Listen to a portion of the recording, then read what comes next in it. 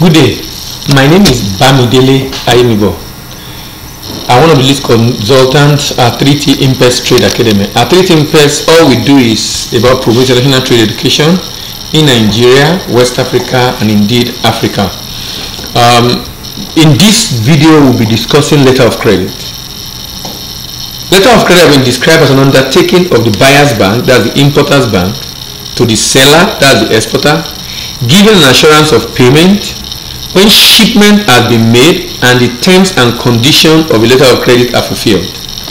Now, it's been described as one of the most secure payment methods because at every point in time in the transaction, there is a balance between the risk of the buyer and the risk of the seller. For the buyer, the risk is that I pay money and I don't get goods. For the seller, the risk is that I ship goods and I don't get paid. But the bank, based on the document presented, is able to balance this risk throughout the transaction. But there is an understanding we need to, something we have to understand about the definition.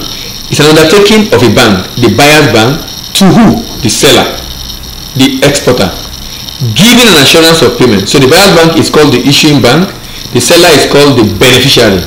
Is giving an assurance of payment when shipment is made and the terms and conditions are fulfilled. That means there must be shipment and there must be presentation of document, and the document must meet the terms and conditions of the transaction. So there's an obligation on the part of the bank to pay, that's the importer's bank. There's an obligation on the part of the exporter to ship the goods. And not just to ship the goods, present documents that indicate that he has shipped the right quality, the right quantity, and meeting other conditions as stipulated in the letter of credit. Now, when a seller rather, present the document to his bank, who will then send it to the buyer's bank for payment, it is expected that the documents are compliant.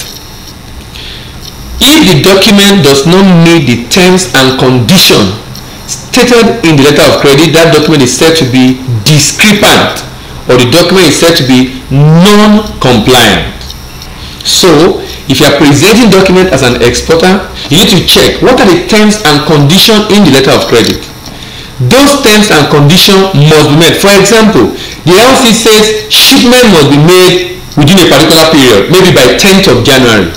If the document you presented shows that shipment was made on the 11th of January, that document is said to be discrepant, and the discrepancy is called late shipment. Why? Because it shipped late afterwards. So the document you are presented as an exporter is not conforming to the terms and conditions of the letter of credit. So it's extremely important for you as an exporter to ensure that you are presenting documents that are compliant. The more the document the LC says you should present, the more the work you have to do to check that the documents are compliant. Remember, there are different documents you can present. Irrespective of the number of documents being requested for you to present, those documents must be compliant. So if there is any terms and condition stated on the LC, usually the terms and conditions should also be followed with a document to verify that terms and conditions have been met. If, for example, the importer says in letter of credit that you are importing tiles, so the exporter exports tiles, the condition is that the tiles to be being shipped must be of social specification. Maybe the size is 10 by 10 cm, the thickness is maybe 5 mm. All these terms and conditions, all these specifications must be stated on a document that will be presented, like the quality inspection report issued by a third-party inspection agent. Now, when this is done, the document presented says to be compliant, then the issuing bank or the importer's bank is therefore bound to pay on this letter of credit within the stipulated period of payment. I believe I have a good understanding of what letter of credit is all about now. Thank you very much for listening.